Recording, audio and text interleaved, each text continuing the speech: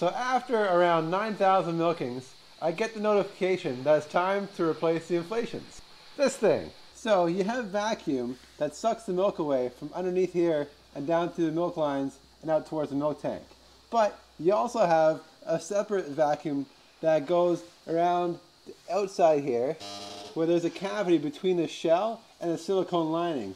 And that actually works on a pulsation system so it contracts and releases. And that's actually what milks the cow.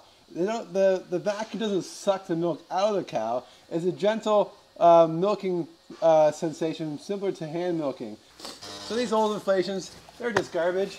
So we gotta throw them out.